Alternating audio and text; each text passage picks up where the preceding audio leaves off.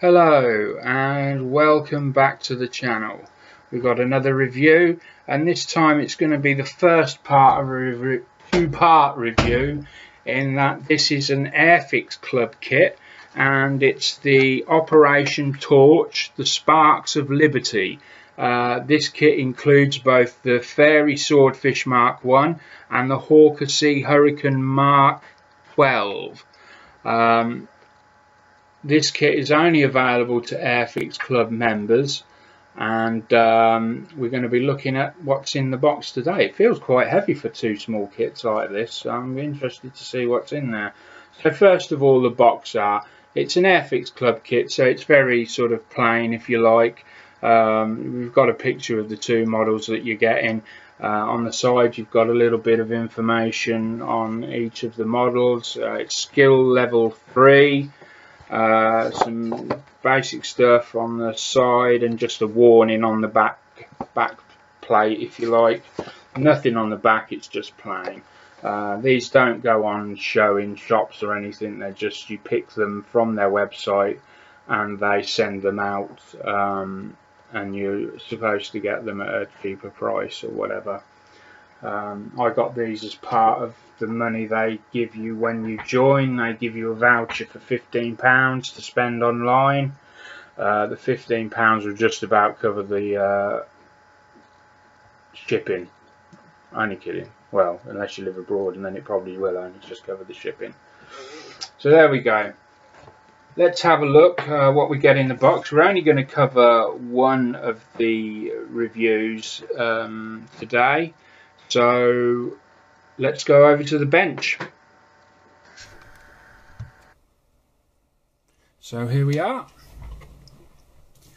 Let's open the box and see what's in here. Like I say, this does feel quite heavy for two little kits. These kits would normally not... I'm interested to see what we've got. I've never opened an Airfix Club kit before, so it's quite full of plastic. Give them that. I was expecting it all to be slopping about. So there we've got the one kit, which that will be the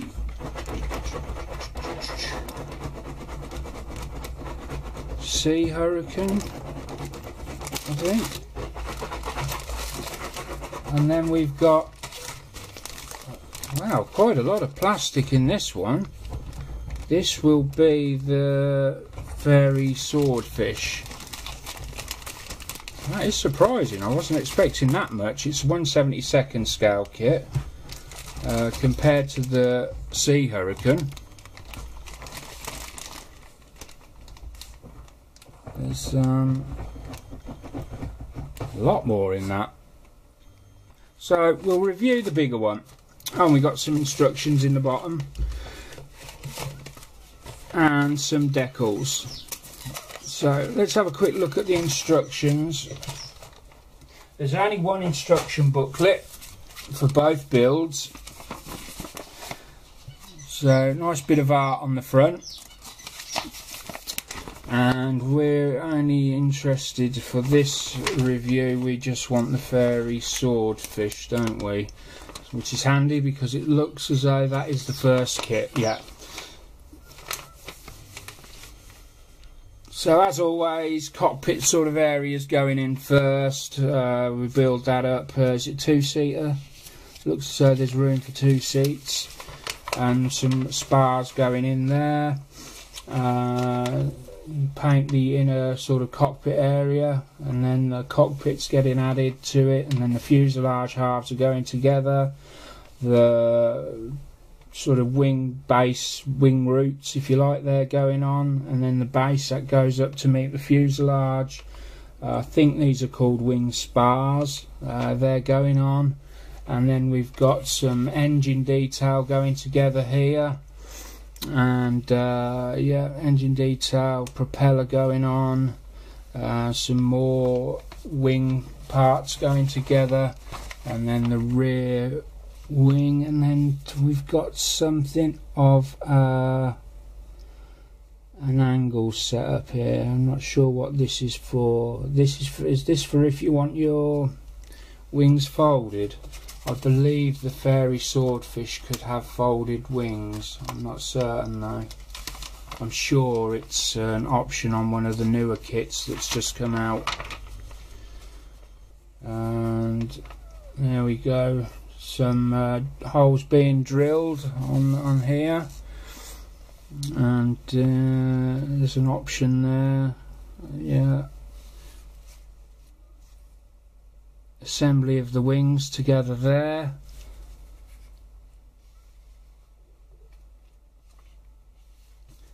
All going together, the wings all sort of coming together in one there. Leave to set for 1 hour, it's telling us there as the top wing goes on. Lots of steps in the wings lots of steps putting the wings together, so you know, gonna need to take care in what you're doing. I think, yeah, you can have them folded back. Yeah, it is possible to have them folded back. So not folded up, folded back by the looks of it. And then we've got more details going on the wings. That would explain why there's so much plastic there. And there's your finished craft there, either full or folded. I don't know whether to go with folded. I've never done folded wings before. I'm quite tempted. And then we've got a nice little sort of colour matte paper showing the decal placement and the colours, so that's nice. A newer type of design, I think, for Airfix. That instruction booklet compared to their old stuff. We've got decals, and Airfix use cartograph, I'm sure they do. Superb quality they are. I mean, some decals you just look at and you know the instant you look at them that they are phenomenal, and this is one of those instances. Come on, there we go. You've got to see these. These are so bold, bold colours, nice crisp edges, and they are fantastic. And now it's focusing out again. They are in register, I believe. Would expect no less, really, from cartograph. Let me see, is it going to go? Let's move out a bit. Excellent, so we're going to zoom in for the sprue part so we can get a bit of a closer look. And that way, there we go. So they're the decals, and that is for both planes. Dog's going doolally upstairs, so this will have to be my last one for today, I think.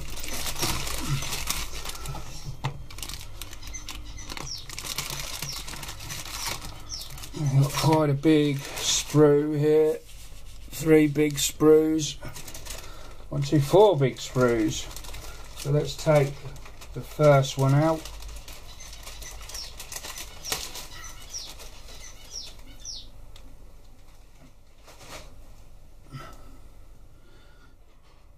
And there we go, we've got some engine there. Excellent. These are the wing spars, I think. Some more engine detail. Little sort of wheel that goes on the back. I think, is it called the jockey wheel? I'm not certain on that. And we've got some cowlings here. Nice detail on this engine. And then we come over to the fuselage halves and the bottom, and we've got lots of recessed panel work there going on. We can see the ribbing going down the sides of the fuselage, so there's a texture there. That's very nice. We've got two little...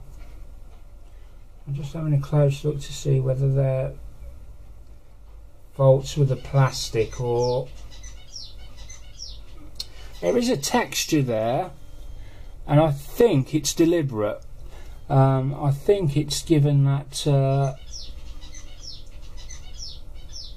really need to show you this up close so that you can make your own assessment of what I'm seeing. So we're looking, come on,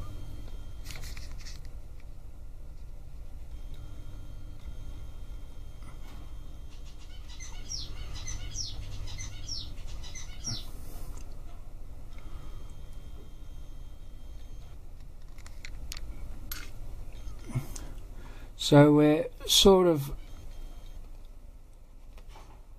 around this area here. There's some... I'm going to put it on manual focus a second so that I can... Right. Now I'm going to...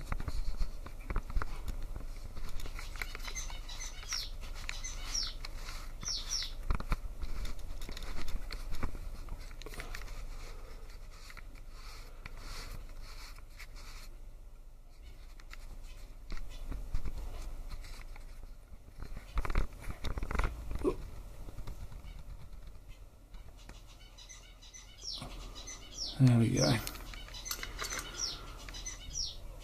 So I don't know if you can see that you've got this rough texture going on there, and it almost looks like got little pimples in the plastic. Now I'm not certain. I think I've got something I can point with. Oh, apologies for knocking the camera. Where's the cocktail sticks gone? Oh, there we go. So,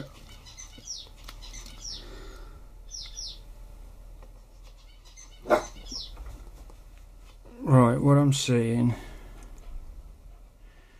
is blemishes in the plastic all round here. There, it's sort of, there's a couple of pimples there, and then all round here. If it was on metalwork, I would say that they're trying to represent a bit of fatigue, a bit of rust starting to come through. Yeah,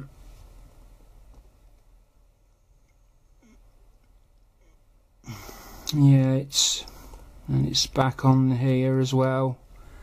We've got like a rough finish there. Oh, battery's going, I don't believe it. See how far we can get. So there we have that. You'll have to decide for yourselves what you think that is. But I don't know. Judgment will have to wait on that one. Another set of wings, nice rib detail on them, and some more small parts there, lots of detail on those. And then here's the top of the cockpit where the pilots will sit.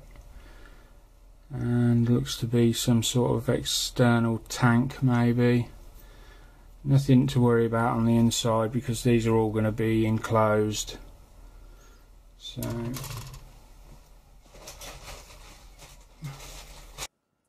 my apologies for that. The other camera, the battery went, because I've done a couple of reviews this morning on it. So I'm now using the webcam, which is a newer camera than the old webcam. You can probably tell the difference. The older webcam was the one I had all the trouble with, and it just had to be replaced. For those that are wondering, this is the the old one was an Advent. This is a Logitech C16 or 615, C615. Anyway, back to the review. I'd just gotten this sprue out when the camera went, and I think we'd had a look at it. I don't know whether I'd given you a close-up view of it or not, so let me just take me a minute to position these cameras for the best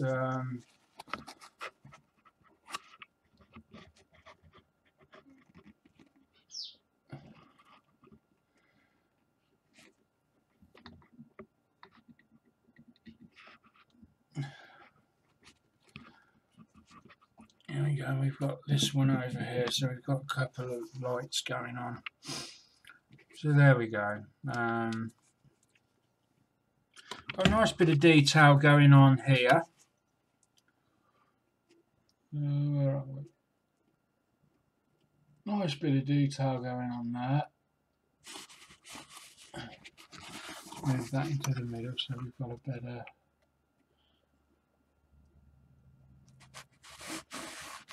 view on that.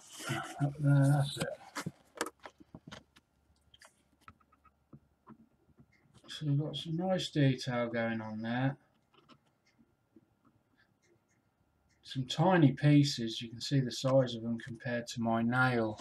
They're, then we're going to go along. Then we've got the nice rib detail on the wings.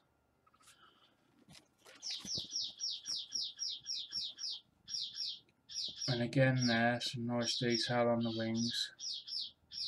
This is a perfect example of where the other web camera failed. I could never have got to show you this detail on these wings. It just wouldn't have done it. We've got some nice recessed panel lines going on here, along here. So yeah, very good moulding from Airfix. If I had to criticise, it would be that the sprue gates themselves are really quite chunky on some of the parts. Considering some of the parts are very small and very fragile, they do seem to be excessively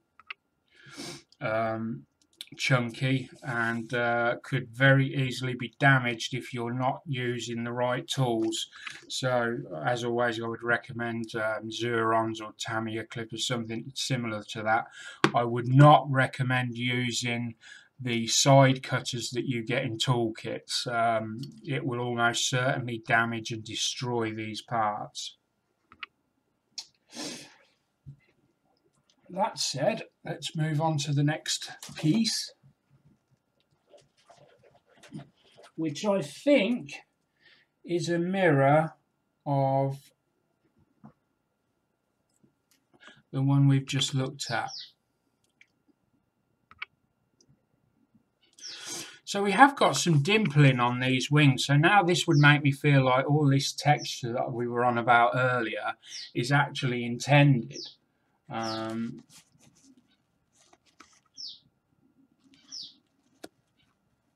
don't know if you can, it's on this one here, you can see it quite clearly, it's quite pronounced, it's almost like braille.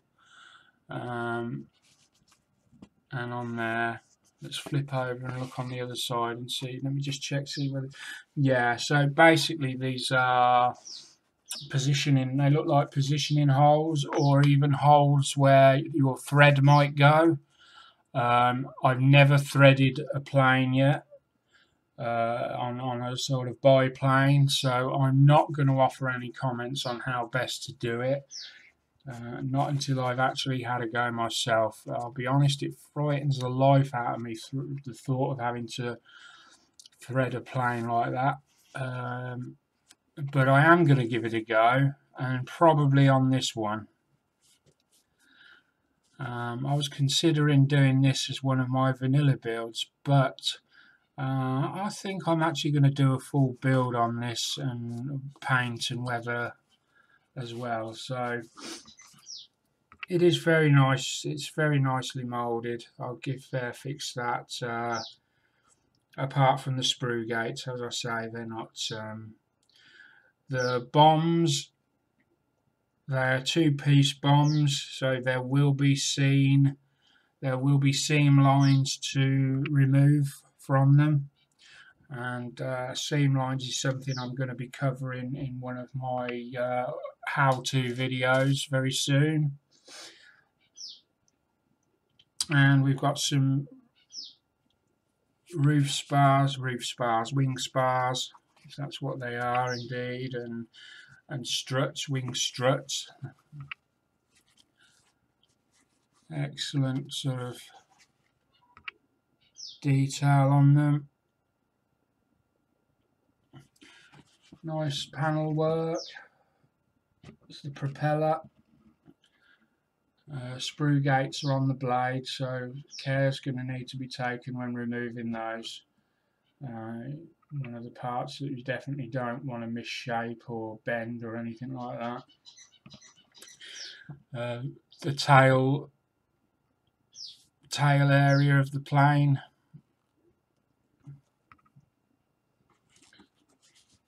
And then we've got the roof struts, spars, whatever they're called, going on here.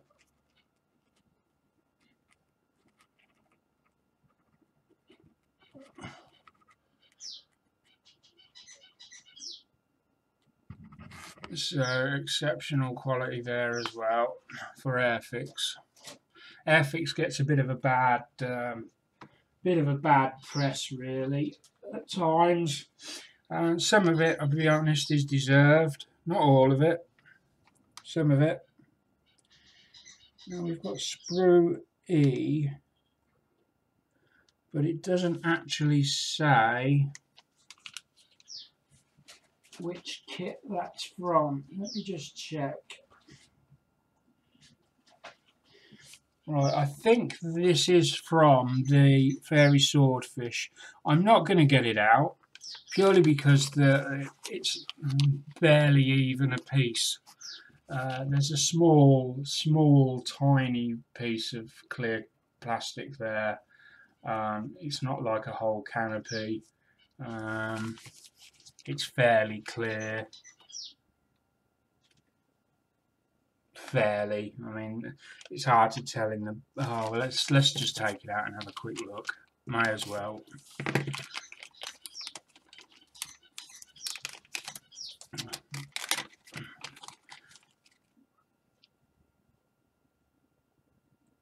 Oh yeah, it's fairly clear. That's about as best I can give it, but it is a small piece.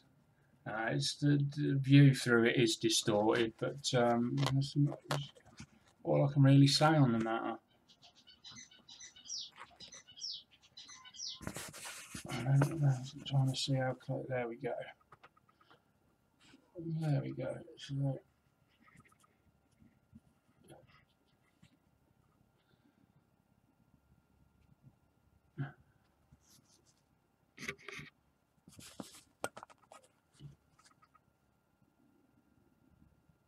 not scratched or anything, just a bit of distortion when you look through it. So we finally made it through. Not too many calamities. A damaged battery, but that's about it. Not damaged, sorry. Flat. A flat battery.